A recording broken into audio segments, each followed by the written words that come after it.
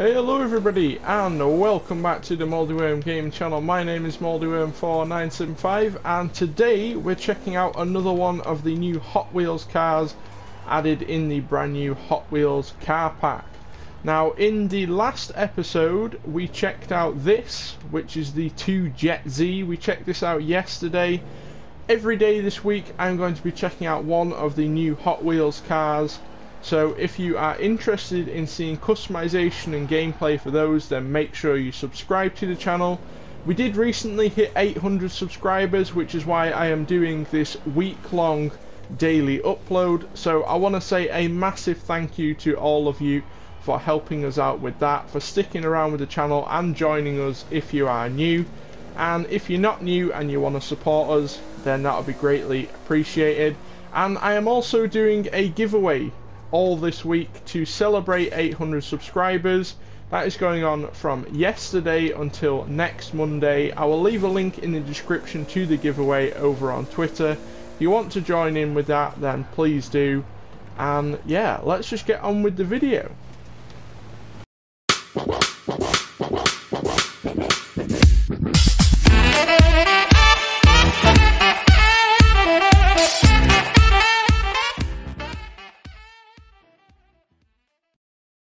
So as I mentioned yesterday, we checked out the brand new Jet Z. This thing is absolutely fantastic, and today we're going to be checking out another one of the new Hot Wheels cars, which you already know what it is because you've seen the thumbnail. So let's just get to it. And here it is. This is the Studebaker Golden Hawk Dream Roadster, or as I like to think of it, is a Frankenstein Corvette. Because for some reason it's a Studebaker, but to me it looks like a Corvette. Like the front end here is definitely very Corvette-esque to me. Let me know what you guys think in the comments down below. And yeah, it's kind of a weird looking car. It's a mishmash roadster. I guess you could call this a hot rod. And it has some very interesting quirks with this vehicle. So first let's go ahead and explode the thing, and you can already see one of those little quirks. This little pop down headlight, I guess you call it, that is definitely taken from a Corvette. And then in here we have got some kind of engine. I'm not sure whether that is a V8. I honestly can't tell. I think it's actually a 4-cylinder. Oh no, it is a V8 actually. Okay, so we have got a V8 in there. We've got side pipes in the thing. So we've got a side pipe on each side, which is absolutely lovely. The actual car is not that bad looking. The front end is where it lets it down for me. That is the part that I am not that keen on. But we have got some customization options for this thing. So let's hop into that and see actually what we can do with it. Okay, so here we are in the garage. Let's first see what engine swaps we can do with this thing. So standard, we have the stock powertrain has 528 horsepower, 510 pound-feet of torque, which is not bad to be honest for a stock vehicle. Weighs just over 3,000 pounds, so it's reasonably light. Not as light as the Jet Z we checked out yesterday, but it is still pretty light. We can go ahead and put in the 6.2 litre V8, or we can put in the 8.4 V10. So we've got some Hemi swaps here. So we've got the Hellcat engine, and then we've got the Viper V10 in there. So some good engine swaps in there. I'm going to stick with the stock powertrain and see what we can actually get out of this thing. So standard, it is rear wheel drive. We can swap all wheel drive in here, but since it's kind of like a hot rod, I'm going to leave it rear wheel drive. I think that's more appropriate. We can stick some big old turbos on there, which boosts our horsepower by 100 horsepower almost. Just under 100 horsepower, so that's a pretty good swap. Or we can go ahead and stick on the supercharger, which gives us yeah, a reasonable amount more. Since it's a hot rod, I'm going to go with the supercharger because I think that's more appropriate. We have got some visual parts, so we can go ahead and put a spoiler on there. I think that looks a bit out of place, I'm not gonna lie. It's hard to think that anything would look out of place on this vehicle, but that doesn't really fit for me, so I'm gonna leave that off. The wheel options, as standard, we've got just standard stock tyre compound. We can go for street, sport, race. We got the Horizon race tyres, snow tyres, or we can go for drag tyres. Now, we did have some problems with the Jet Z yesterday with grip issues, so I'm going to go with the snow tyres, just so we have a little bit of grip today. Let's go ahead and see how fat we can make these tyres. So, not a massive increase, to be honest, but not bad. Now, I'm not a huge fan of these wheels, so I'm going to see if we can find something a little bit nicer in here.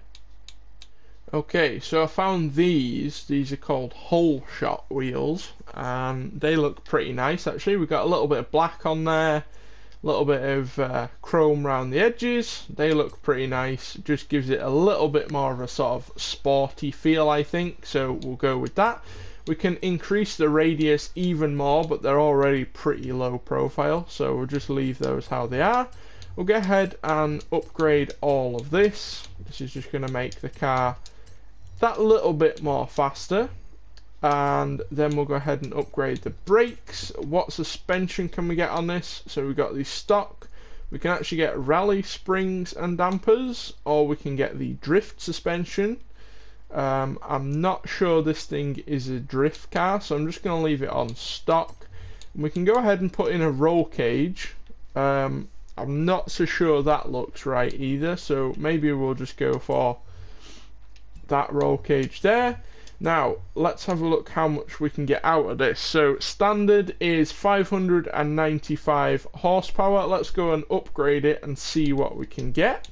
So we're going to upgrade all of these to max. As standard, it was already S1 class, so I think we can probably get quite a bit out of this. And let's see what the final result is. 793 horsepower and 753 pound-feet of torque. So I think this thing will be able to do a burnout, and it has a 6-litre engine in there, so not too bad to be honest, but it is still rear wheel drive, so that's a lot of horsepower going just through the rear wheels. But let's take it outside to a race and see how we go. So I did actually forget to just take a look at the paint options quickly, because obviously we can go ahead and paint the vehicle. So it comes standard with this kind of orangey yellow colour, which is the only manufacturer colour that we have, but obviously you can change this up in the normal colours to whatever you like. You can go ahead and tune it to something. We've got all the usual special colours. Now I think this thing would suit kind of a bare metal look, so we'll go ahead and scroll through here.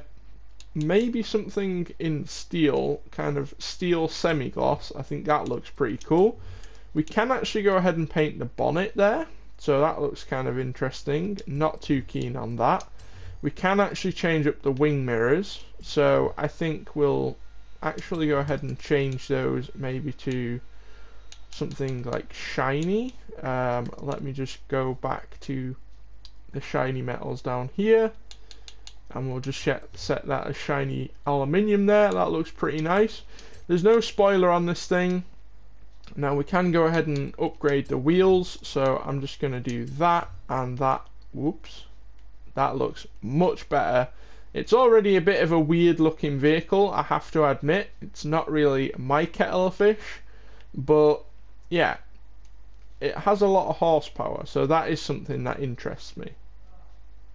Right, so we're outside. I'm curious to see whether we can do a burnout in this thing. I'm guessing yes is probably the answer.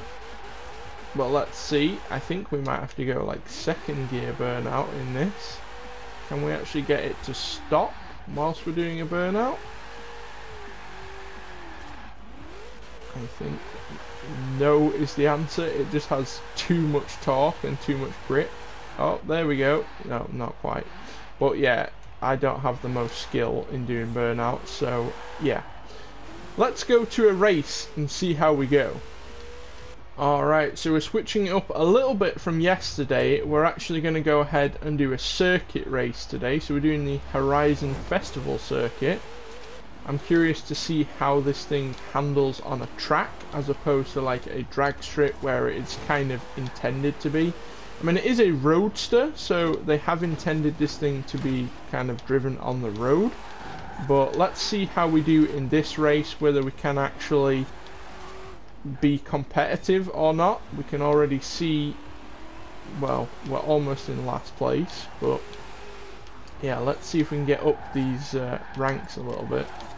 So something I'm noticing from this vehicle, as you can probably see on the screen, it is already a drift car. We've not put drift suspension on this thing, but you're looking for a good controllable actually drift car, then this is a pretty good one to use.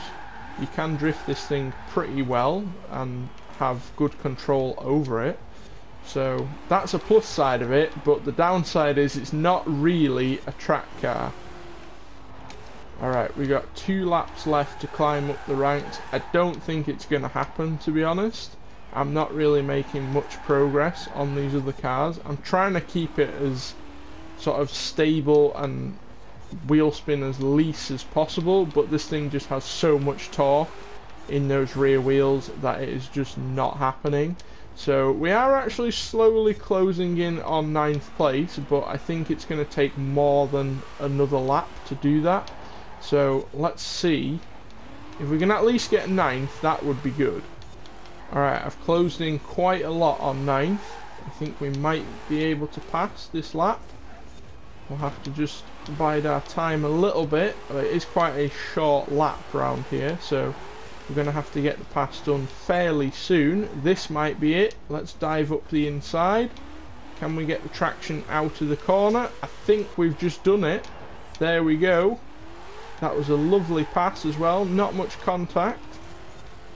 And there we go, across the line in 9th place. Not too much to be proud of there. It's not the nicest looking vehicle, I will admit that, but this thing has a lot of power. I can have a lot of fun in this vehicle, and it is fairly fun to go racing with, especially if you've got some other people with high powered rear wheel drive cars. I think it'd be quite funny to see who can actually set a good lap time, because it's controllable, but you have to have the skill to control it. So yeah, that's my advice for this vehicle. It's a pretty cool vehicle.